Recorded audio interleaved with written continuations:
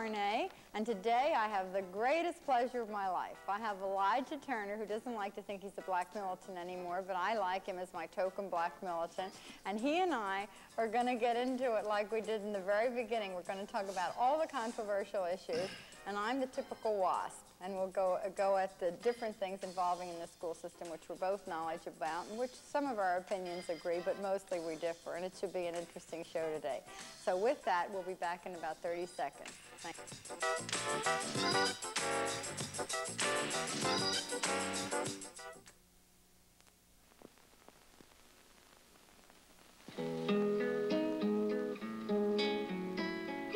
Alice is her name. Has a job, 2 afternoons a week. You might think she's a fool, working for an organization that doesn't pay a dime, that often has impossible hours, that's involved in one disaster after another, that even asks for blood. Alice. Just what kind of a fool is this girl? One of the millions upon millions of people who helped the American Red Cross.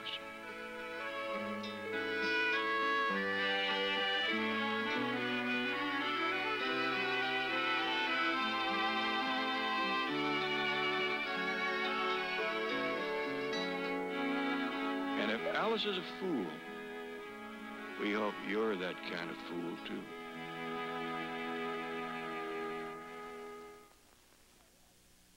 And pay off. I didn't ask her, you know, I just knew by her comment that you guys didn't get along. Hi, we're back and already into our conversation. What do you think we should talk about first, the superintendent's selection process or the thing that's on the news right now, the verdict in the Foster murder trial? Let me ask you. You were involved the same as I was in that we both loved Dr. Foster as a human being, and we knew he was doing a good job and really moving the Oakland Public Schools ahead and cut down unnecessarily and wastefully, aside from the fact that he was a human being. He was more than that to Oakland. It was hard for me to get into that trial and to, it just seemed so far away, and yet I felt that the jury was a good jury. What do you think? Well, you know, I've had several concerns about the, not particularly about the incident of Marcus Foster. Of course, I regret that, you know, along with everybody else. But I think one of my biggest criticisms has been the press. During the whole SLA, you know, Patty Hearst thing, the whole Marcus Foster thing has surfaced.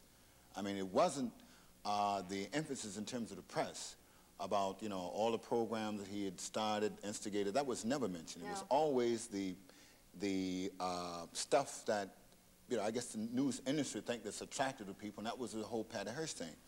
One of the other thing that bothered me, was, as you say, I was involved, you know, on an opposite side of the members of the Board of Education in terms of selection of a superintendent, and, you know, that had to do with the process. That was a long time. But one of the things that bothered me about this, it took us 400 years, you know, to get a black superintendent of schools. As a matter of fact, in Oakland, he was the highest public official within the city. And the press played this off. Right. I mean, they really played it off. I mean, after, you know, about 4 or 5 days after Marcus Foster was you know, assassinated, and then the Patty Hearst thing came on the scene. The whole Marcus Foster thing was surfaced. I don't think the press really treated that right in terms of what it meant, not only in terms of a sort of a symbolic image in terms of the black community, but also as an administration, as an administrator, which I think could have been good in terms of the Oakland Board of Education. That has never been surfaced in terms of the press, and I think the press should be criticized for that. I didn't even, and because I'm not black, of course, it never occurred to me, but that's true. I saw him as a loss of a personal friend and just the loss of a human being, but yet to the black community, he would represent, as you said, something that took hundreds of years, and they never did. That was never covered. It was a black man that was assassinated by the SLA group, and then the Patty Hearst thing evolved, right. And he went, you know. It was surfaced. I mean, the name of Marcus Foster was surfaced.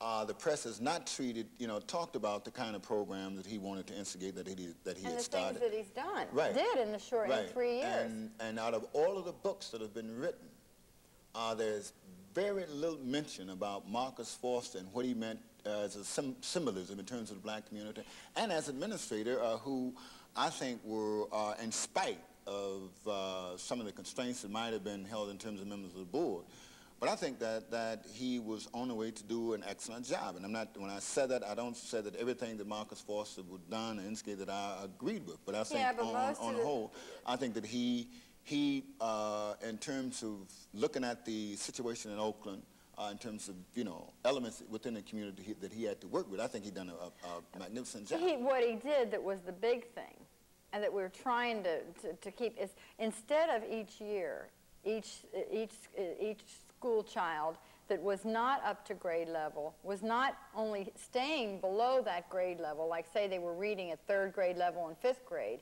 before Marcus Foster came, they were not only going into 5th grade reading at 3rd grade level, by the time they were through 5th grade, they were reading at 2nd grade level, they were going backwards. But when Marcus Foster was assassinated, he had made a presentation to us. I don't believe it was the night of his assassination, although we had had a special board meeting of presentations the night of November the 6th.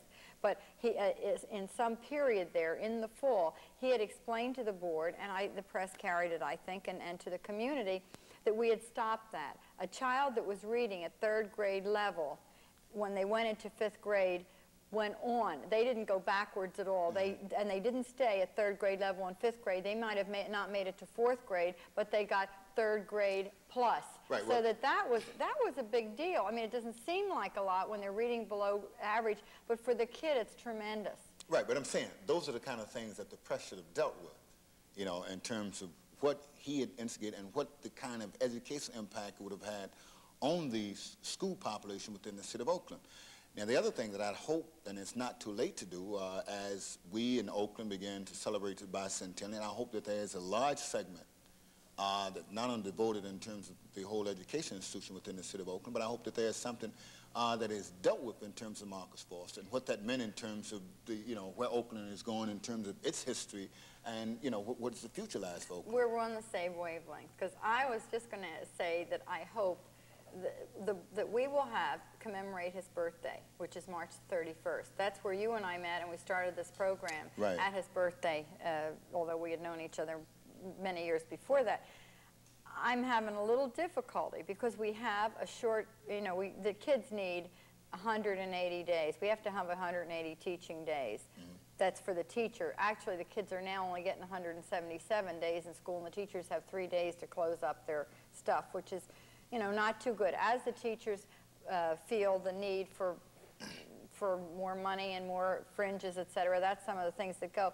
But I have always felt, since Marcus Foster was assassinated, that he, and you spelled it out when you see him as a black leader and as a black person, you see that more than the white press and the white owners of the newspapers would see that, and the black press or the black leadership should have been saying that to somebody, because I think they can understand it. I think that the black community understands it very well, and I think they feel it. It's just but they need to say it, because how would a white person know it? They say it, but they don't say it in the place. I mean, we have nothing to do in terms of what is printed in the press.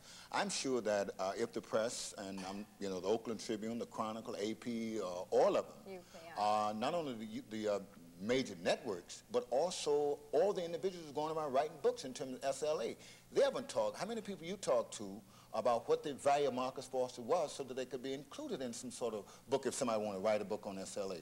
But instead of that, people dealt with the kind of eye-catching incidents in terms of the SLA and never dealt with Marcus Foster. And I'm saying that I don't put that blame on the black community. I put it on the press. Now, you know, that is, you know, the way I see it, and I don't think we should you know, like blame the black community for that, because we don't control the press. Somebody has got to speak out and say it. A white person wouldn't think of it. Well, I'm not saying a white. I'm saying the press. Period. People who are writing books, which will, this period in Oakland will go down in history. The incident yesterday. Now let me just mention another thing. I want to go back to that birthday before you get on something else. What I meant in terms of a symbolic, you know, in terms of you know, young black kids who are coming up, they need a symbol like that. They need an image, something to it that they can work for, which they never had before.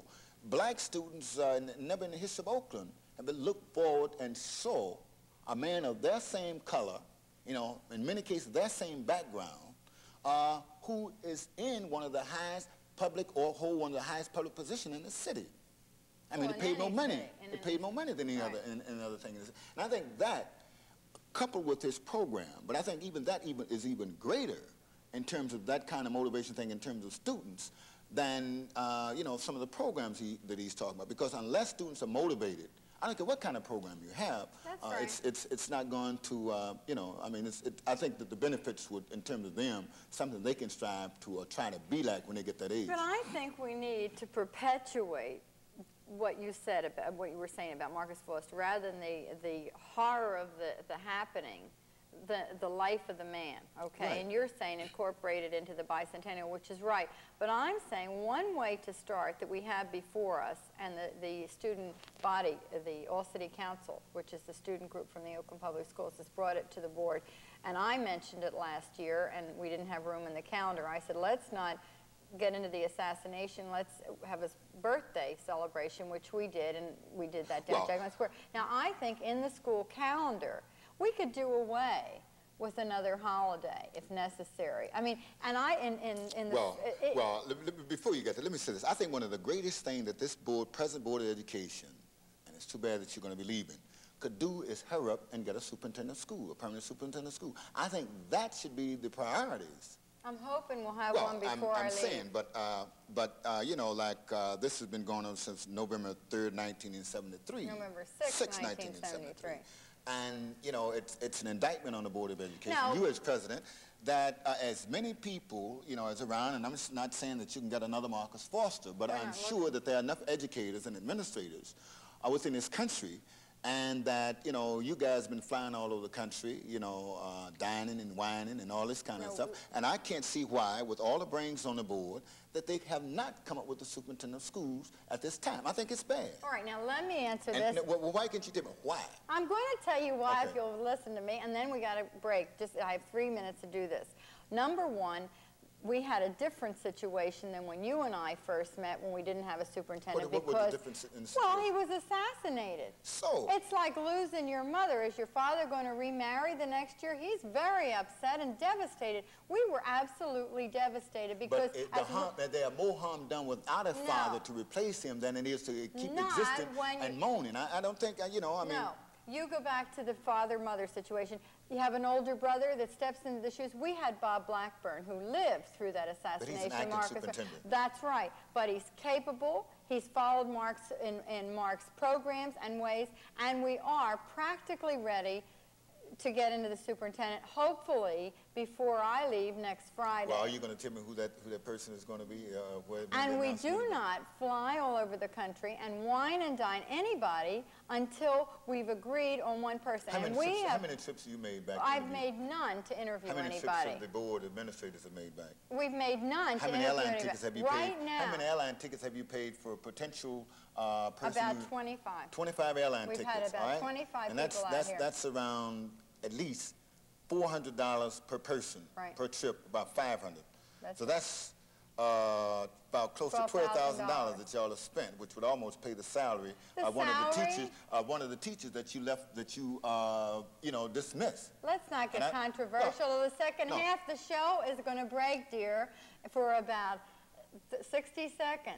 And we're going to stop on this exciting, controversial issue, and we'll get back at it in about 60 seconds. We'll be right back with you. Thank you.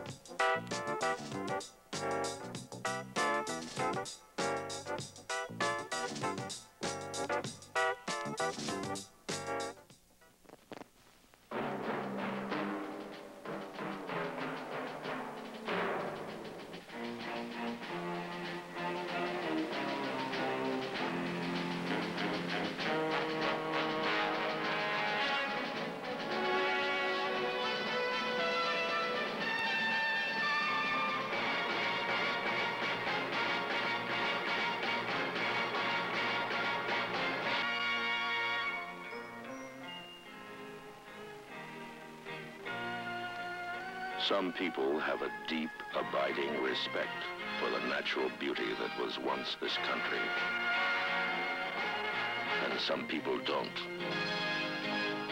People start pollution. People can stop it.